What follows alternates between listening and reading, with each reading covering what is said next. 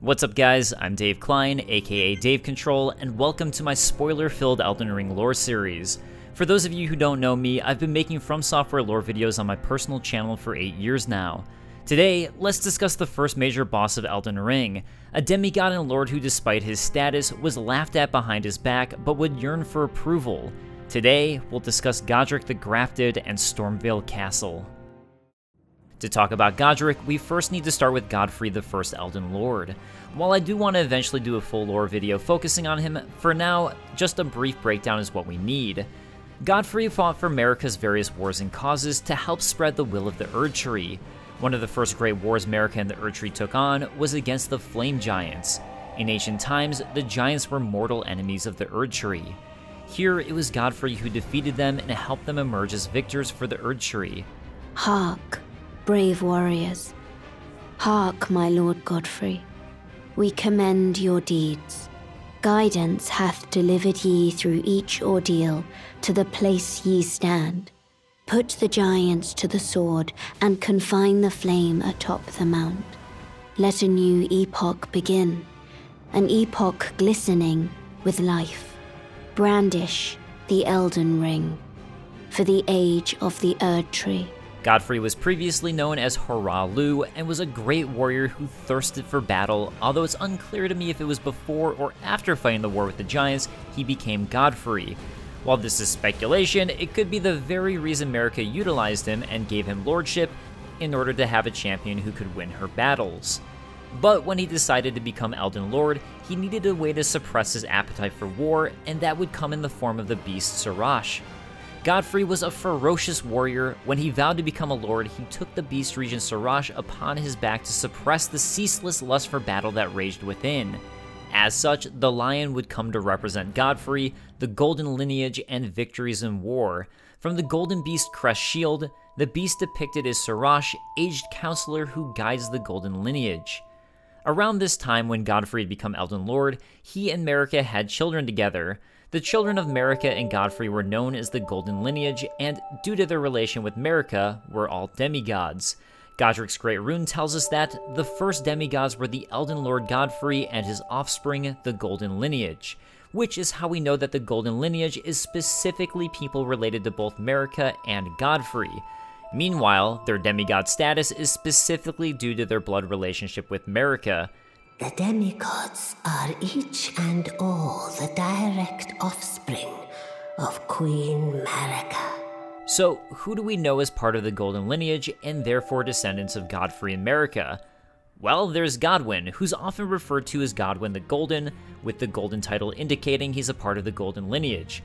Godwyn was the first of the demigods to die during the Night of the Black Knives, but before that, he was best known for helping win another major war with the Erdtree against the Ancient Dragons. A great ancient dragon, Grandsax, once rained calamity upon the royal capital, the only time in historical record that Leyndell's walls have fallen. This marked the dawn of the war against dragons. Godwyn the Golden was a key part of the capital's victory. The routing of the ancient dragons, Godwyn the Golden fought to the last, earning the friendship of dread Fortisax.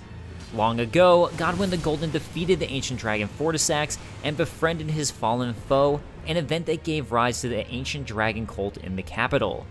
So, thanks to Godwyn the Golden, dragons would become accepted in the capital. The worship of the ancient dragons does not conflict with belief in the Erdtree. After all, this seal and lightning itself are both imbued with gold. In fact, dragons became rather mythicized. Characters would go out of their way to attack dragons, eat their dragon hearts, and perform dragon communion in order to try and become a dragon. The ancient dragons who ruled before the prehistoric era of the Erdtree would protect their lord as a wall of living rock, and so it is that the shape of the dragon has become symbolic of all manner of protections. All of this is to say, thanks to Godwyn the Golden, dragons became rather accepted, which I'm bringing up as it will eventually come up with Godrick. So, we know that Godfrey and Marika had Godwyn in the Golden Lineage, who was both successful and revered. But there were two more who would be the exact opposite, Mohg and Morgott. Morgott's Great Rune tells us that the Omen King was born of the Golden Lineage, and that he was indeed the Lord of Leyndell. Meanwhile, according to Mohg's Great Rune, Mohg and Morgott are twin brothers, and their Great Runes are naturally similar. Mohg and Morgott were born Omen, who were considered graceless and viewed as impure. But that is another giant can of worms that I'll get to in a future video. Next up is Godfrey the Grafted, which I don't know if that's the pronunciation, by the way. We really don't know much at all about Godfrey, other than that according to ancient dragon knight Kristoff's ashes, during another war considered the first defense of Leyndell, the ancient dragon knight Kristoff captured Godfrey, and he's now imprisoned in a golden lineage Everjail. It does raise the question of when he did his grafting, and who else outside of Godfrey and Godrick performed the act. Finally, we have Godrick. Godrick wasn't necessarily Godfrey and Marika's son. In fact, he probably wasn't. The demigods are each and all the direct offspring of Queen Marika. Godrick the Grafted was but a distant relation, the runt of the litter. His divine blood sorely diluted. Because the demigods are all direct offspring of Queen Marika, that would simply mean that they're blood relation and not related through marriage. However, as Enya notes, Godrick's divine blood is sorely diluted, which would indicate that he could be a grandchild or great-great-grandchild, or so on. It could be that his father was Godfrey, whose father was Godwyn, whose father was Godfrey. We simply don't know. To my best guess, and this is speculation, Godwyn was likely the eldest son of Godfrey and first in line to the throne, hence why he was targeted by Ranni during the Night of the Black Knives. Godfrey was likely Godwyn's son, as the name would be a way to honor his father. Meanwhile, Godrick could be Godfrey's child, due to the resemblance and how diluted his blood is supposed to be, or a less powerful twin brother of Godfrey, as they look so similar. This is purely my own speculation though, so take it as that. As twins are such a major theme in the game, with Mohg/Morgott, Darian/Devon, and Melania/Mikola, it wouldn't surprise me if Godrick and Godfrey were in fact twins. But either way, he was of royal blood and is indeed of the golden lineage. As such, Godrick grew up in Leyndell, the royal capital. Godrick harbored a huge amount of pride from his golden lineage. I command thee, kneel!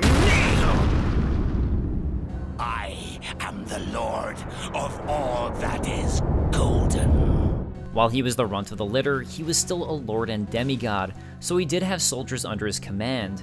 While his foot soldiers wore standard gear, his soldiers wore a tree and beast surcoat, which depicts the distant Erd Tree and the Beast Regent, an emblem of the golden lineage. Both are symbols of glory now past, the beast being a reference to Godfrey's Sirach. Meanwhile, his knights wore knight armor, which has its left breast emblazoned with a two-headed war axe, an emblem of the golden lineage. This two-headed war axe would be either the Axe of Godrick, which was a great axe wielded by Godrick the Grafted. The golden battle axe is emblazoned with the figure of a beast representing the strength of Godfrey, first Elden Lord and patriarch of the golden lineage, or the Axe of Godfrey, which was originally a two-headed war axe, but it was broken in a battle fought as leader of the Tarnished during the Long March. When we find Godrick later on in Stormveil, many things around him reference the Erd Tree. The commoners who he rules over, like Gestak, wear commoner's garb that notably has a board hung from the neck depicting a sprawling tree, its roots and branches forming two holes. This is a self-imposed shackle, a voluntary display of allegiance to the Erd Tree that increases faith. Meanwhile, the Stormveil courtyard is adorned with statues that have more Erd Tree symbolism on all of them. The statues found here somewhat resemble the Leyndell Knights in the giant Erd Tree crest at the top. To me, this looks like the same symbol, and according to the Leyndell Knight helm, the golden canopy represents the honor of standing among the tree's defenders. So, all of that said, regardless of what would happen to Godrick, he always maintained his own sense of loyalty to the Erd Tree, and likely more so the sense of power and pride it afforded him, as he was pretty looked down upon. So, that said, this is going to be a bit of speculation territory, but I think that Godrick likely had a bit of an inferiority complex. After all, Enya herself refers to him as the runt of the litter. I want to look at a line from Gatekeeper Gestak, who served under Godrick. What a pathetic excuse for a lord you were. Craven to the bone. Pushing me about like that. Pushing around people weaker than you could be associated with someone who has an inferiority complex and wants to feel strong. And after all that grafting, where did that get you? Look down on me, would ya? Godrick, you filthy slug. In fact, grafting overall is looked down upon in the world of Elden Ring, which makes sense. How utterly repellent this is. This grafting of Godrick's ill befits a lord. He's tainted the very winds. In fact, according to Godrick's very own remembrance of the grafted, a feeble man sought power through the grotesque act of grafting, and from the marred leather shield of Stormveil soldiers. Much like the castle, it is marred by mottling and thorns. Some say it is the curse of grafting which causes such affliction, while others talk of its roots being something altogether more sinister hidden deep within the castle. The point in this case is that grafting is considered to be a disgusting and grotesque act, which would be similar to why Omen, misbegotten, and demi-humans are considered impure, because they aren't one race or one thing. From the Crucible Knot Talisman, a talisman fashioned from a bony knot that embodies the aspect of various creatures, said to have grown on the human body long ago. A vestige of the Crucible of Primordial Life, born partially of devolution, it was considered a signifier of the divine in ancient times, but is now increasingly disdained as an impurity as civilization has advanced. A similar description comes from the Crucible Feather Talisman and Crucible Scale Talisman. The more pure you are, the better. That's why some view Miquella's unalloyed gold as being the best. Unalloyed simply means pure and untainted, so it's pure gold, thus in this world is viewed as being better. Miquella is a little more complex in that this likely has to do with being free of meddling from the outer gods, and he helped those who were downtrodden, but the general theme we see related to Omen, etc. is that pure things are good. But all of the grafting Godrick would do was to try and get a feeling of power so he could measure up to his ancestors who he felt like he wasn't good enough for. Look at this line from Godrick when he grafts himself with a dragon.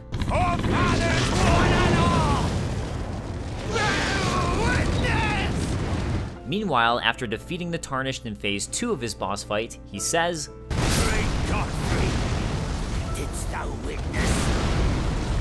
So now that we have a feel for his character, let's talk about the Shattering. Once the Elden Ring was shattered, a war for control over the Elden Ring and Leyndell, the royal capital, ensued. While Godrick managed to nab himself a great rune, the Anchor Ring in the center of the Elden Ring, he ended up fleeing the capital for Stormveil. He took a mimic veil with him so he could disguise himself as one of the women fleeing and leave with them. When Godrick was hounded from Leyndell, the royal capital, this was one of a multitude of treasures he took with him, also known as Marika's Mischief. First, he hid himself amongst the womenfolk to flee the capital, then hid from Radahn in that castle. I think he was likely hounded from the capital by Morgott, who used the opportunity to seize power in the capital to defend the Erdtree and Golden Order, and defend it against those who he viewed as traitors. Ah, Godrick the Golden, willful traitors, all. Thy kind are all of a piece.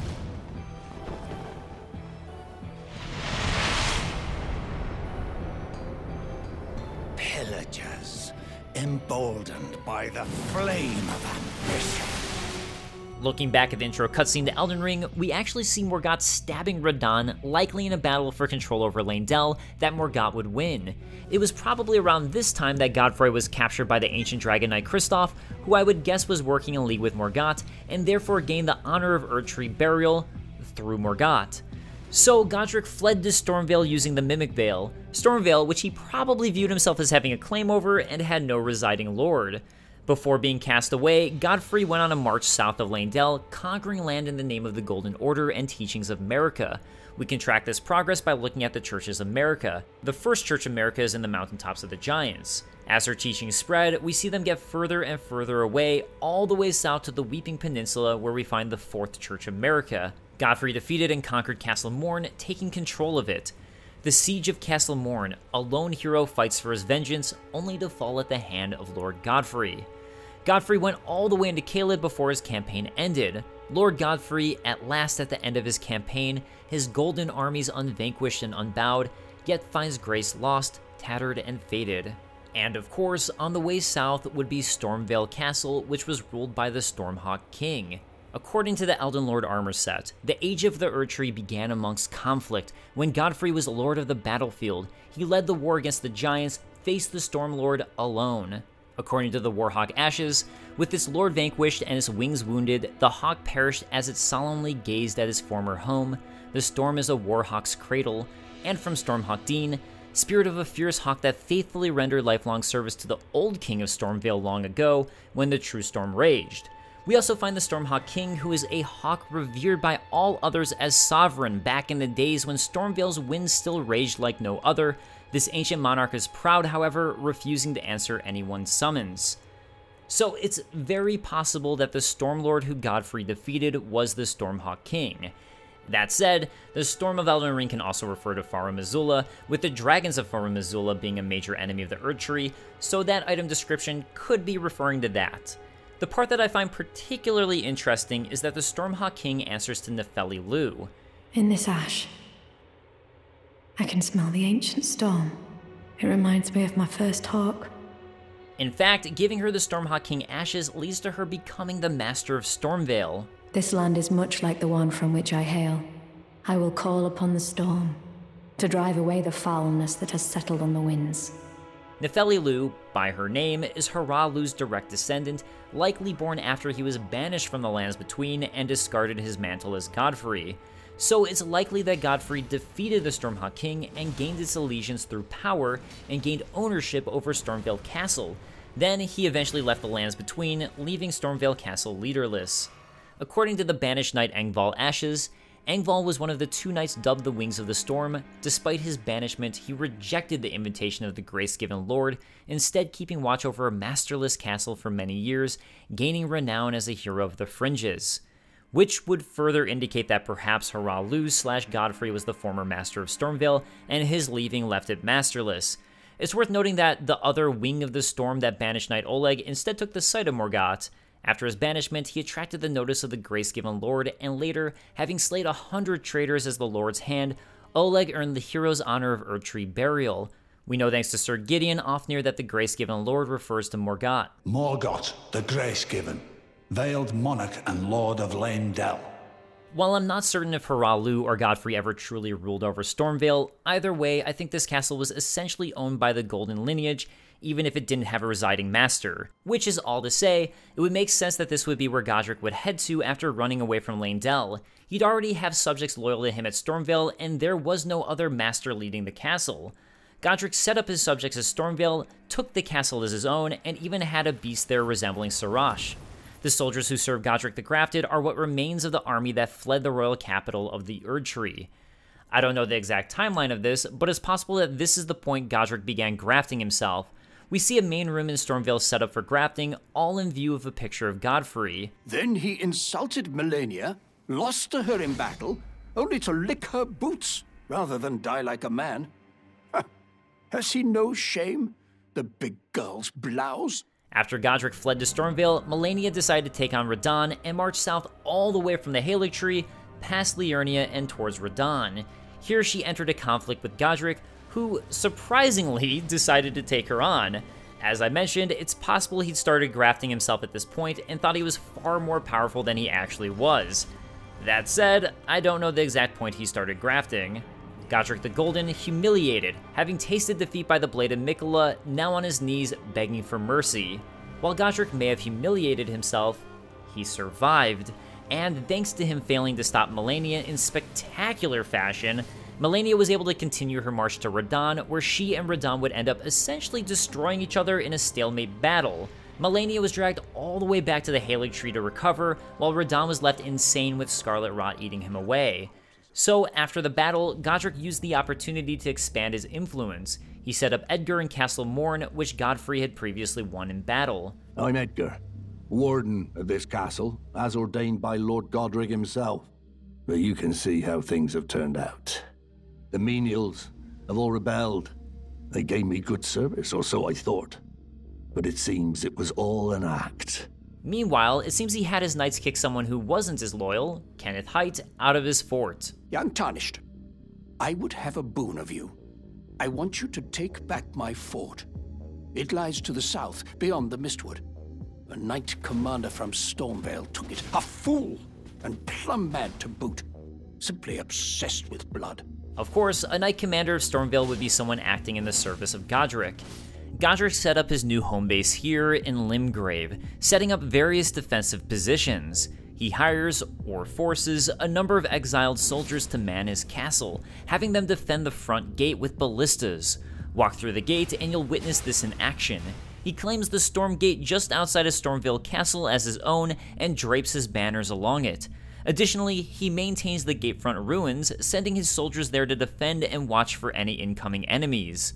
On the way from the stranded graveyard and first steps towards the gatefront ruins and Stormveil Castle, various people have been crucified in the exact same manner as Marika's holy image. While there isn't any direct proof that this was by Godrick's hand, I think it's pretty likely this was Godrick sending a message. At some point around here, Godrick began obsessively grafting himself, trying to become stronger. I would take great care to avoid Godrick's tarnished hunts were I in your shoes. That depraved lot are obsessed with sacrificing tarnished like you for the sake of grafting. This place is bristling with tarnished hunters, you know. They sacrifice our kind for grafting. Not exactly a place I'd stroll into without a purpose in mind. But he didn't only seem to graft himself. In Stormveil Castle, in the grafting grounds and near piles of bodies Godrick took for grafting, we find a grafted scion. Everyone's been grafted? Everyone who came with me. They crossed the sea for me, they fought for me. Only to have their arms taken. Their legs taken, even their heads taken. Taken and stuck to the spider. Did you know, if you're grafted by the spider, you become a chrysalid? It's quite the lark when you think about it. While Godfrey is also grafted, I think it's likely the grafted scions are a result of Godrick. So where do we find grafted scions? We find two of them in the Fringe Folk hero's grave, guarding an Erdtree's favor. We find one disguised as a giant crayfish in Liurnia. We find one on Mount Gelmir near the 9th Mount Gelmir campsite, and we find one at the very beginning of the game at the Chapel of Anticipation. This grafted scion uses and drops a Golden Beast crest shield and an ornamental stray sword. The Golden Beast crest shield is a shield of dull gold with a beast engraved at its crest. The beast depicted as Sarash, aged counselor who guides the golden lineage. Meanwhile, the ornamental stray sword is a slender stray sword patterned after an antique ornament. After falling from grace, the dregs of the golden lineage sought power and purpose in the past. Both of these items are directly related to Godrick, again making me think it's Godrick creating these grafted scions at Stormveil Castle and sending them out to do his bidding. Most importantly here is the one at the Church of Anticipation. Godrick and the other demigods are well aware of the Tarnished being brought back to kill them and become Elden Lord. So it seems Godrick created this grafted scion, and he put it here at the Chapel of Anticipation specifically to stop Tarnished from ever even being able to attempt to fight him, and before they and their maiden could use runes for power to grow in strength. Challenge Godrick the Grafted, Lord of Stormveil, to acquire a great rune. Decrepit he may be, but a demigod he remains, and of course, an inheritor of a great rune. Worse yet, I hear old Godrick's acquired a ferocious new toy to graft. So, prepare for the worst.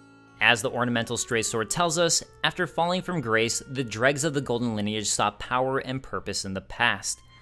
Recall that dragons are actually looked at pretty fondly in present times within Elden Ring, as I mentioned at the beginning of the video. Godrick, also thinking of dragons in a positive way, decides to also graft a dragon onto himself. Mighty dragon, thou'rt a true-born heir. Lend me thy strength, O kindred. Deliver me unto greater heights. As far as being a true-born heir, this is likely due to the fact that dragons were Elden Lord before Godfrey ever was. Godfrey was only the first Elden Lord of the Erdtree. The Dragon Lord whose seat lies at the heart of the storm beyond time is said to have been Elden Lord in the age before the Erdtree. Once his god was fled, the Lord continued to await its return. So perhaps Godrick knows this history as he is a demigod.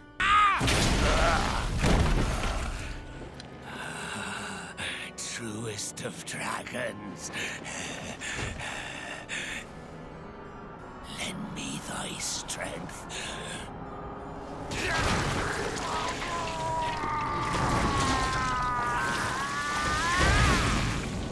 Oh, fathers, one and all! Witness! In the end, all Godrick wanted was to return to his home in Leyndell. I am the Lord of all that is golden.